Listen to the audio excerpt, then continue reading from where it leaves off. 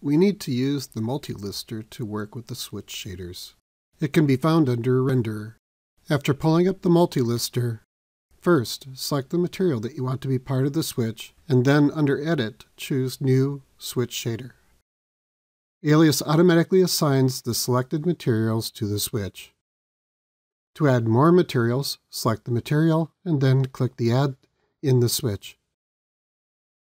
I created a sphere to assign the switch to. The reason is that we already materialized this model. After selecting the sphere, select the switch and Assign.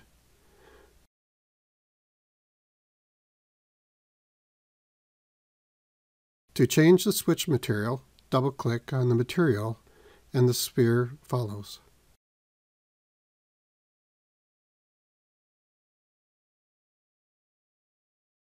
Opening the material switch for the body, we have two materials in it currently.